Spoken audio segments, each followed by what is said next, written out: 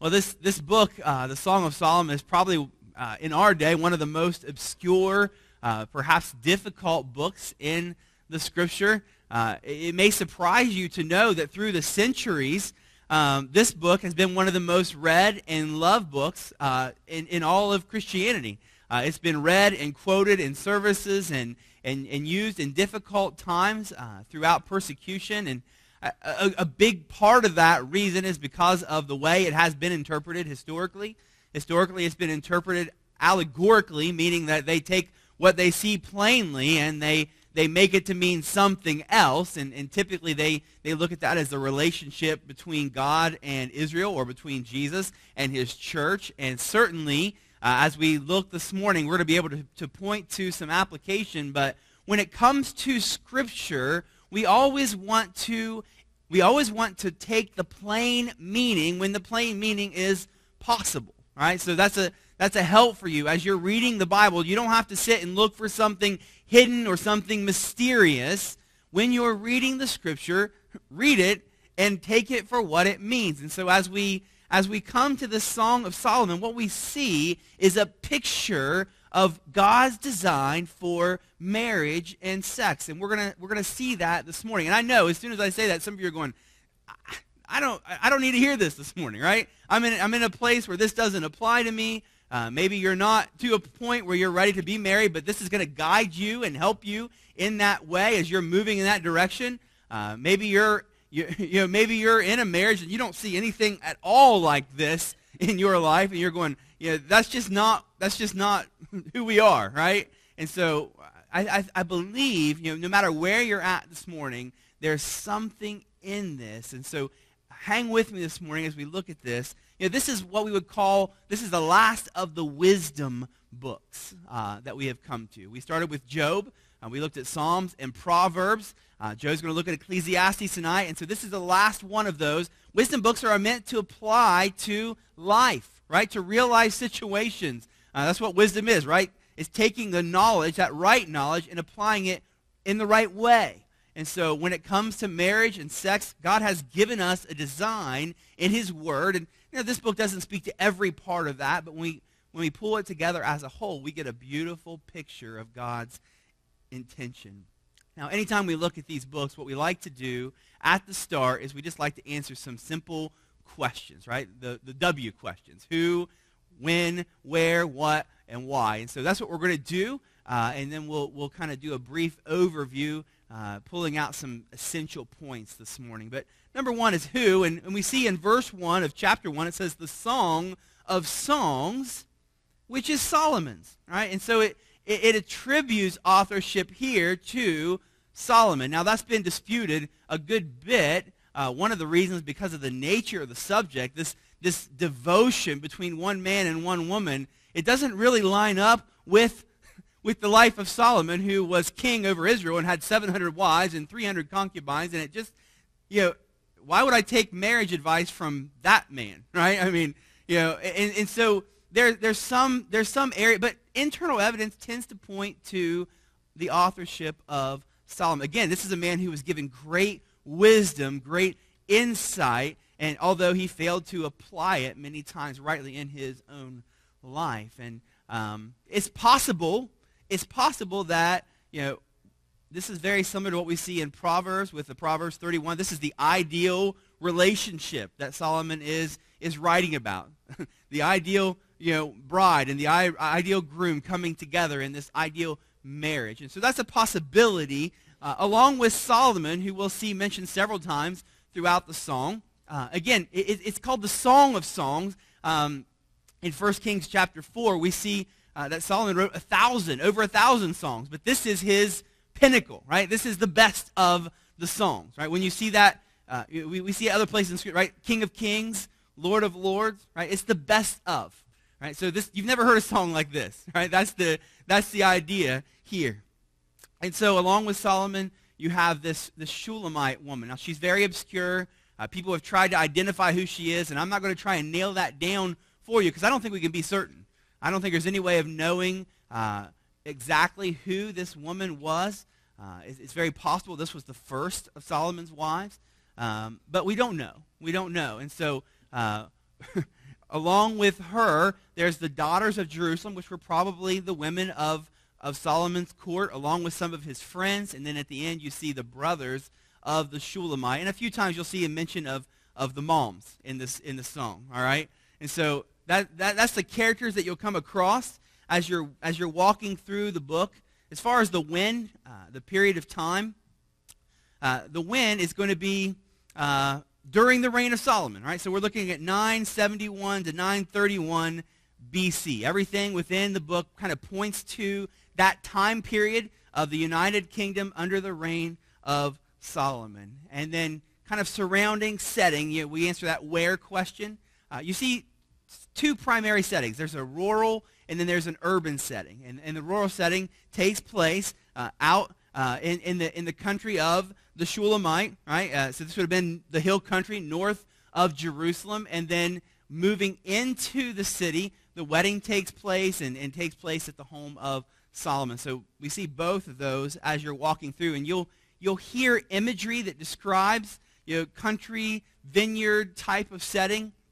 And sometimes that's actually where they're going, and sometimes that's describing something else entirely different, right? So we'll see that as we're kind of walking through. It's important to remember, right? This is a song. It's poetic. And so as you're reading or as you're hearing this song, then there's a lot of metaphors, right? A lot of figurative language, and it reads like this, but it means this, all right? Now, that's not allegory. That's just figurative language. We use it all the time. Right? We say the sun is setting, right? That's a figurative way of describing what the sun is doing. And we do this every day, all the time. And so whenever you're reading through here, it'll say things like, your eyes are like doves, right? and things like that. So that's figurative language pointing to, she's got beautiful eyes, right? And so that's the when and the where. As far as the what, probably the simplest way is just to give you a basic outline of the book. And when I mean a basic outline, here's what I mean, right? Chapters 1 through 3 and verse 5 is before the wedding. Before the wedding, all right? And then beginning in verse 6 of chapter 3 through verse 1 of chapter 5, we have the wedding and the honeymoon, right? And then chapters 5, verse 2, all the way to the end of the book is after the wedding. Right? And that's a simple kind of way to walk through, right? Before the wedding and the honeymoon, and then after the wedding. Now here's the question. Why? Why is this book in the Bible? It doesn't mention God, really, at any point. There in chapter 8 in our scripture meditation, it mentioned the Lord. That's not technically there in the Hebrew. It's possible that could be a right translation, but it's one of two books. The book of Esther also doesn't mention God by name in any place. But the providence and the hand of God is so clear in the book of Esther, you can't miss it. When you come to the Song of Solomon, that's not necessarily true, although I'm going to point out one place where I believe you see God clearly is the one who is behind the language and the words there. All right? But historians and those who are compiling the canon of Scripture have asked the question, does this book belong in the Scripture? Why is it here? This is a book that clearly is describing the relationship between a husband and a wife and marital intimacy, and what place does it have in the Word of God? Now, clearly they've concluded that it does belong, and we know this: all Scripture is given by inspiration of God. It is profitable for doctrine, for reproof, for correction, instruction in righteousness. Right? And so we come this morning to this song, and we say, what? There's something for us, right? It's profitable. It's good for us. In fact, the main theme of the Song of Solomon is love. And it's an Eastern love song, an Eastern Oriental poem, and it is fully that, right? It's filled with poetic language, but this is God's revelation of what he intended marriage to be and what he intended that intimate physical relationship within inside of marriage to be. And so it describes sex the way that God intended sex to be, not involving merely physical activity, but the whole of man. And then ultimately, we'll see it points forward to our faithful shepherd king, Jesus himself. Right? And so this book on love and marriage is going to point us to Christ in the end. Now, much like 1 Corinthians, the Song of Solomon is timely for us today. I know you agree, right? We live in a sex-saturated culture, right? We're bombarded by this on all sides. It creeps into our lives, into our minds, into our hearts, into our marriages. We see casual hookups, cohabitation, heterosexual sin, homosexual sin, fornication, pornography, masturbation. All of these things, are predominant, right? It's happening all the time, every day, everywhere. We're living on this side of the sexual revolution. And we live in a day and a time where everything goes, right? Everything goes. Anything goes. If it feels good, do it. And here's what I don't want to do, because this is where we failed, I think, as a church.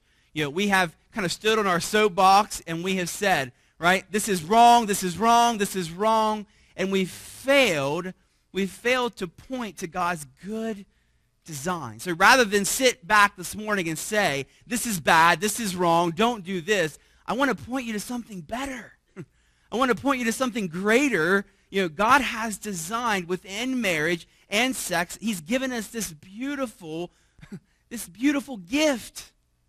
And so this morning I just want to uphold a better way. Remember, wisdom book, applying life rightly. And when we follow God's plan and we follow God's design, we experience blessing.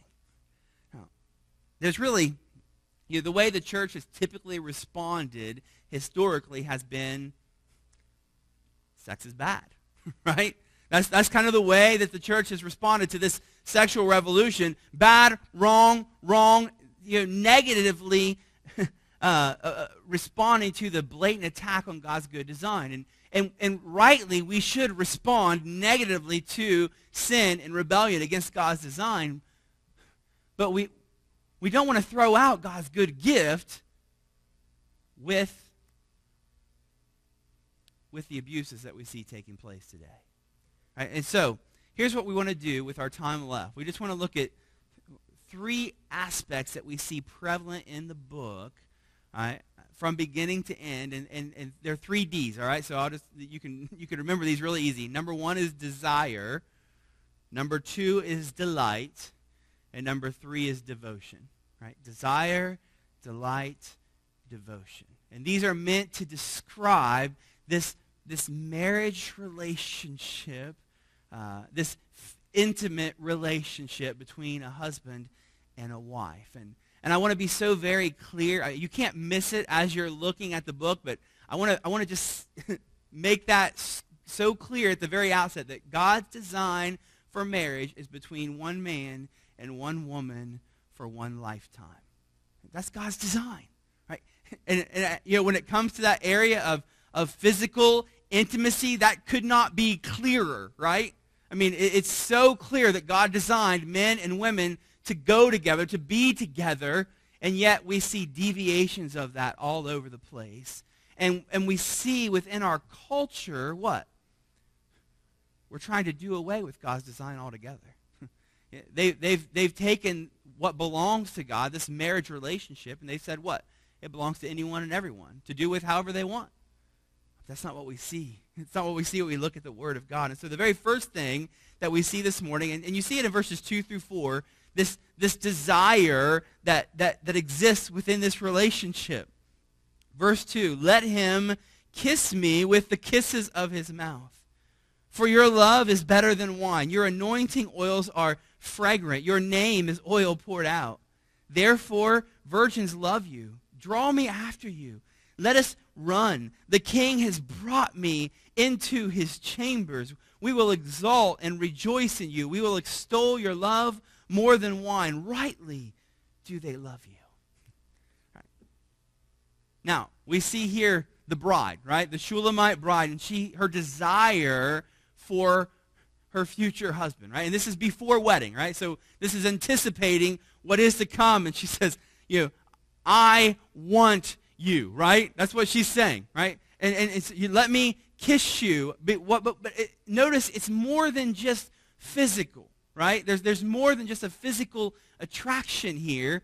There's an emotional attraction, right? For your love is better than wine. There's an intellectual characteristic here that she's looking at. She's like, everybody looks well upon you. This is a man whose life is his character sets him apart.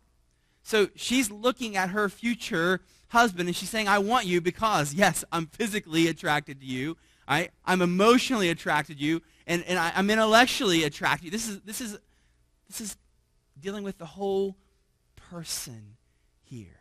And I think that's important, right?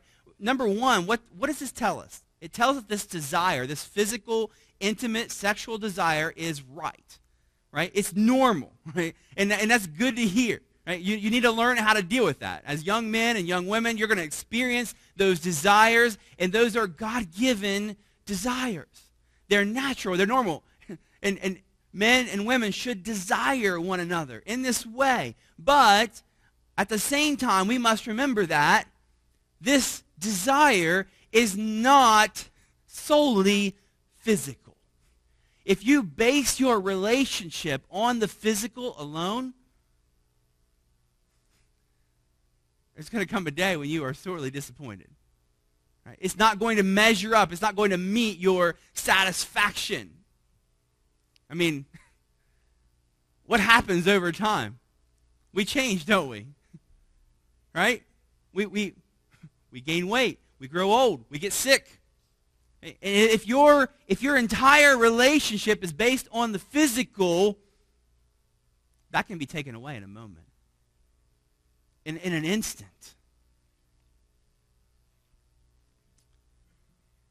I've talked with, counseled with young couples who have dealt with serious situations where there can be no physical intimacy anymore within a relationship.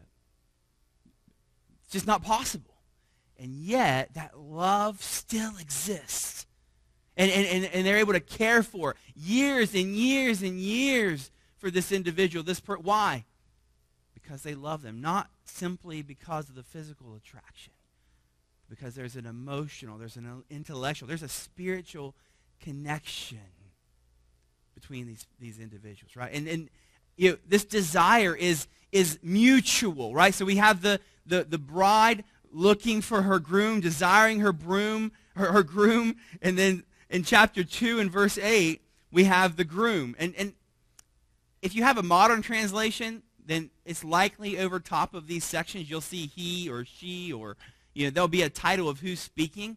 Those are not in the original scriptures, so you just need to know they're not part of the inspired scripture. They're there to be a help to you, and they are helpful as you're walking through to know who's talking, but they're not. And sometimes there's some disagreement over who is speaking when.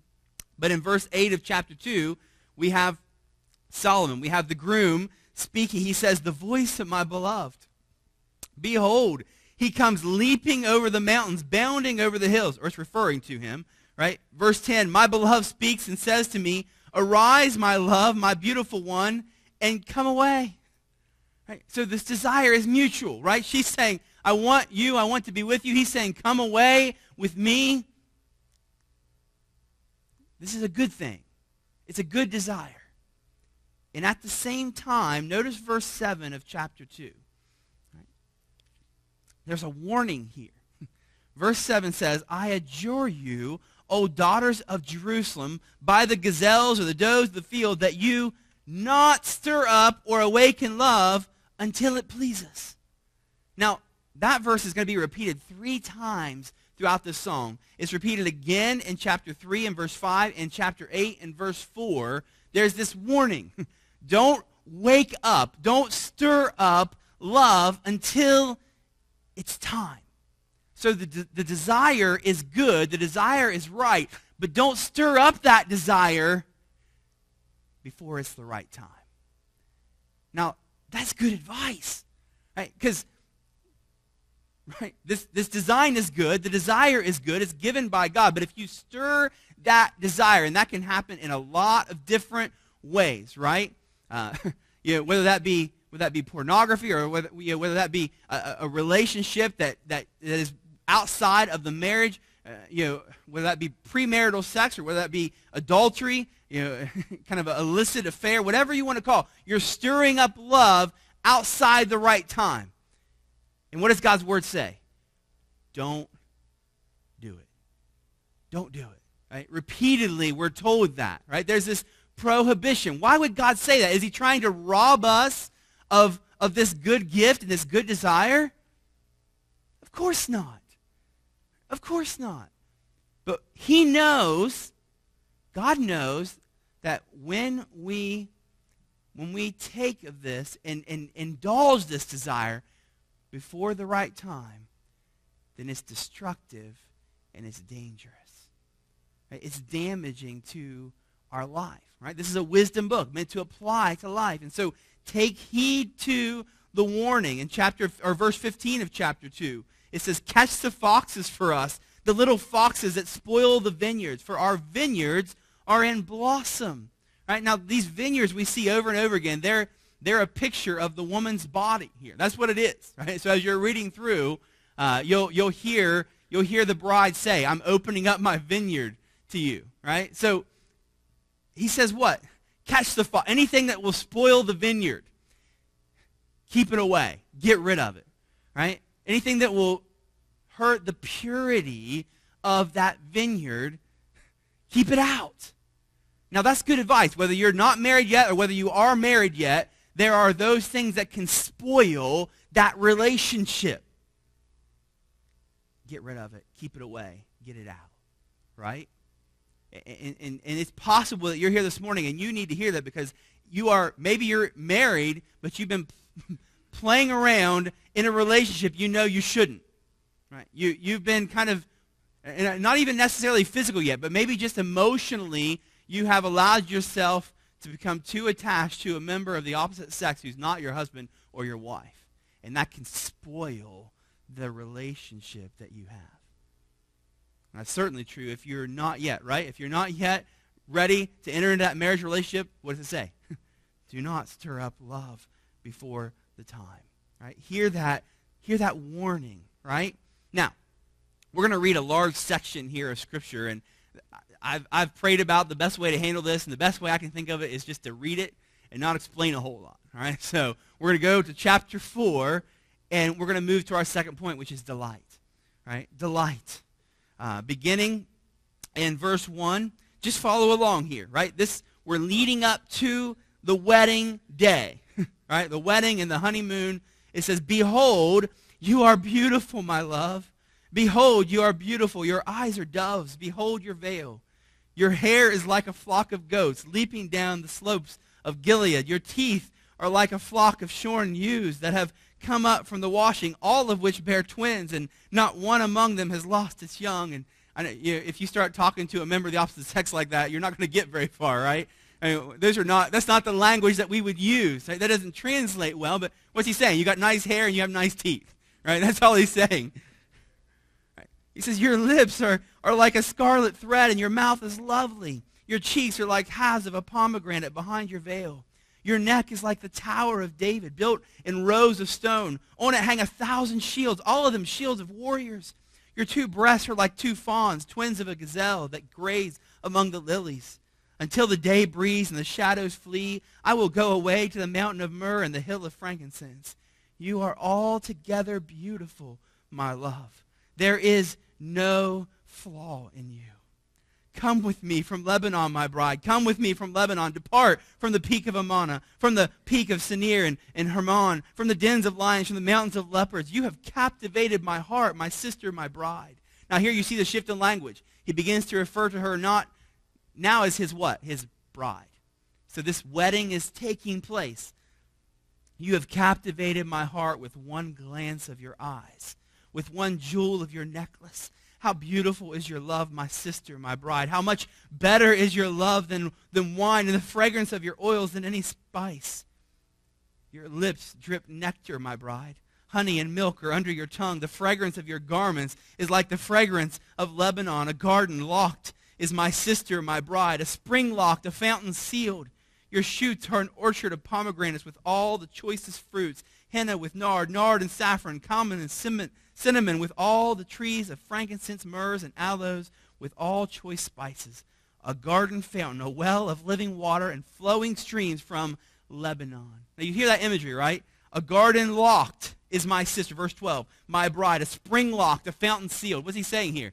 She's a virgin, right? She's kept herself for him, locked up. And notice her response, right? In verse 16, awake, O north wind, and come, O south wind, blow upon my garden, let its spices flow. Let my beloved come to his garden and eat its choicest fruits. I came to my garden, my sister, my bride. I gathered my myrrh with my spice.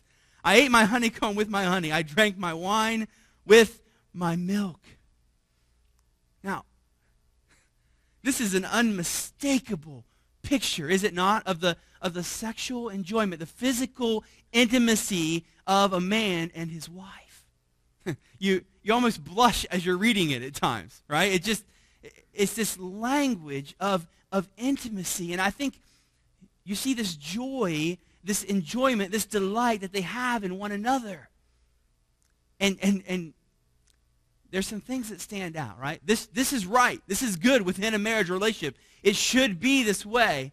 But I think it's important to come to this place of delight. What happens before they ever get here is significant, right? This is, I don't have time to go back and look, but chapter 1, the Shulamite was unsure of herself, right? Everyone said she was beautiful, but she looked at her dark skin, and it was something to her that she didn't like about herself, right? But what does he say? You are most beautiful, right? He assures her, right? You have no flaw, right? And so how you speak to your partner, how you speak to your husband or your wife before you ever come to this place, right? There's this verbal assurance, this verbal security that's taking place. There's a relationship, a desire. Let's spend some time together before we ever come here that leads to this beautiful moment of delight and enjoyment between a husband and a wife. Right? And this is not reserved only for the Song of Solomon. Some of you are going, why would you do this? Why would you even mess with this morning? But the Bible speaks of this. So you go back to Genesis chapter 1, and you Adam and Eve, they knew one another, and you come to Proverbs chapter 5. It says, let your fountain be blessed, and rejoice in the wife of your youth, a lowly deer, a graceful doe. Let her breast fill you at all times with delight. Be intoxicated always in her love. That's in the Bible, right? What do we see in the Scripture? That sex is good. It's good. But it's only good within the boundaries that God has fenced in. Right? And we can't miss that. We must recognize that the biblical prohibitions for sex, they're not intended to deny us of something pleasant, but to protect something precious. This is something beautiful and good and right. But it's only good and right within the context of a marriage relationship. Outside of that, what do we see? You're not blind to this, right? There's hurt. There's pain. There's destruction. There's damage. At any time, and maybe you're here this morning and you're kind of already awakening and stirring up that love in your life and in your heart. Maybe you're not even involved with someone else, but it's just pornography, and you're going, this doesn't hurt anybody. This is just for me. Well, sex was never meant just for you. It was meant to be enjoyed between a husband and a wife, and what you're doing is you are damaging this marriage relationship that you will have before it ever starts. And you're going, come on, Pastor, this is church. There's not, yeah. There's a bunch of people out there who are struggling with this issue because it's so easily available. And it damages and it hurts and it breaks and it tears apart this relationship that God has designed. And we would do well as his people to what? to enjoy God's good gift in the way that he has designed it. So we see this desire and then this delight and understanding. And you hear it in the language that sex is not merely this physical act. It's the mingling here of two souls, right? It's more than just physical intimacy. It's emotional, it's spiritual, and that's why, right? I mean, God said the man shall leave his mother and father and be joined to his wife, and they will become one flesh. This physical consummation, there's a joining together here that is bigger than just physical. And so when we have people going from one partner to the next, our society, they uphold casual sex. There's no such thing as casual sex. It's costly. It's costly. You're giving away part of yourself. I've heard it described, having sex before marriage is like moving into a house without buying it, right? There's no security there. You move everything in, but any minute somebody could come in and kick you out. The clear language here that we see repeatedly is, my beloved is mine and I am my beloved's. There's a joining together where you belong to one another. Now, here's the thing. I know as I'm preaching this, that there's a lot of hurt and there's a lot of pain around this issue. Because there's already been a lot of, I've blown it in this area. I've messed up in this area. And you say, what do? You repent, you turn away from that, and you come back and you walk in purity in this area. That's what you do. You come back and then you do not stir up love until the right time. And that can be a hard and a long process. There's a renewing of the mind that must take place through the Word of God. But let's not throw this good gift out because of what the world has done to it. Desire, delight, and the last thing we see is devotion. We read it in our scripture meditation. Verse 6, set me as a seal upon your heart. Chapter 8, verse 6, a seal upon your arm, for love is strong as death. Jealousy is fierce as the grave. Its flashes are flashes of fire, the very flame of the Lord. Many waters cannot quench love, neither can floods drown it out. If a man offered for love all the wealth of his house, he would be utterly despised. What do you see here? Devotion. You see love that is unstoppable. Nothing can quench it. Nothing can drown it out. How do you come to enjoy this kind of love? We have some beautiful examples here, right? Even here among our faith family. Marriages that have been 50, 60 years. That's devotion. This marriage relationship was meant to last a lifetime. What's he saying there, right?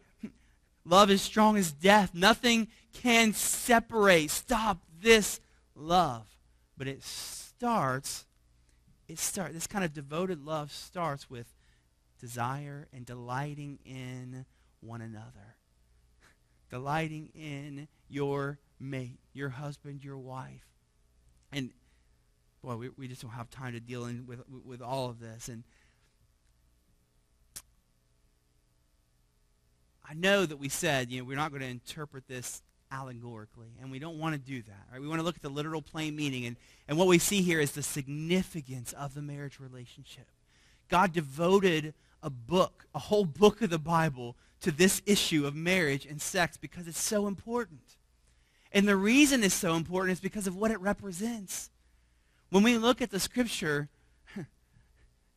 your marriage says something more than, let me just show you, all right? And this is something we have said often, but as far as application, Ephesians 5:31 is quoting from Genesis chapter 1 and 2. It says, for this reason a man shall leave his father and mother and be joined to his wife. The two shall become one flesh. This is a great mystery, but I speak concerning Christ and the church. Now what you need to hear there is this. The mystery is that God's purpose in designing marriage was to point to a bigger and a greater relationship. The relationship between Jesus and his church. This is clear imagery we see throughout the New Testament, right? That Jesus is the bridegroom and we are the church, his bride. He gave himself for the church. John chapter 14, let not your heart be troubled. You believe in God, believe also in me. In my Father's house are many mansions, where not so I would have told you. I go to prepare a place for you, and if I go, I'll come, right? This is the imagery of the bridegroom coming back for his bride. We see this all over the place. And so this book that upholds and extols this marriage relationship is so important because marriage is important. Because it's pointing to a greater reality. Do you realize that your marriage is saying something about who God is and about what Jesus is like? The way that you love your husband or your wife, the way that you care for them, the way that you relate to one another, it says something about Jesus. And so in application, this duty, this delight, this desire, this devotion, all of these things are meant to what? To show the world how much Christ loves them. Do we not see this as we look at Christ himself? And this to me has been the greatest help, because this is my struggle, right? My struggle personally is that he could love me at all. I relate more with John Newton, right? I'm Amazing Grace, how sweet the sound that saved a wretch like me, right? How could God love a wretch like me? And yet what do we see? For God so loved the world that he gave his only son. God demonstrated his love toward us, and that while we were yet sinners, Christ died for us. What manner of love is this? We see in 1 John chapter, over and over again, we see that God has loved us by giving Jesus. This picture of desire that we see in a marriage relationship points to the way in which he desires us. Did Jesus not, come to seek and to save that which was lost? Did he, listen, and some of you need to hear this morning, like I needed to hear this morning. He loves you. He loves you. Let me take it a step further. He desires you. He desires you. He desires to spend time with you. He desires to know you. Let's take it a step further. He delights in you. He delights in you. God loves you so much. Listen to the language. Song of Solomon, chapter 4, verse 7. We made reference to it already, right? You are altogether beautiful, my love. There is no flaw in you. When God looks at you, and there's a big if you know Jesus Christ, if you've experienced his salvation, his forgiveness of sin, if you've entered into this relationship, he sees no flaw in you. Now, are we flawed? Absolutely. We're flawed, but he sees no flaw. Why? Because he sees the work of Christ. Right? This is the justification that we have in him. Right? That Christ has paid for our sin in full. And so when God looks at us, we're flawless. And he desires and delights in us. And he's devoted to. This is the Romans 8:37 and 38 of the Old Testament, right? What shall separate me from the love of God? The easy answer is nothing. Absolutely nothing can separate us from his love. This is what we see from this incredible book, this Song of Solomon, right? That marriage is significant, right? It's significant not just because we experience this joy and this delight and this precious gift that God has given, but because it points to this relationship that we have with Christ himself. Now, as I say that, it's also true that marriage is not ultimate. Meaning that some of you will not experience that, or some of you, there's some of you who are not going to enjoy that kind of relationship, and yet it points to what? The ultimate relationship that we have with Christ. And so we look forward to and we long for the day when we enjoy fellowship with him. In the way that he desires us, there's this mutual desire. That's why we say, as we said at the end of 1 Corinthians last week, come, come, Lord Jesus. Why? Because we want to enjoy this intimacy and this fellowship with him that we only have in part now.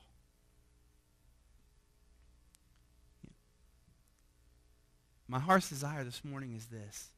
First and foremost, if you've never experienced the love of Jesus Christ through saving faith, I pray that you would see his love for you, his desire for you, and you would just come to him in repentance and faith and trust in him and experience this intimacy, this joy, this fellowship that's only possible in Christ.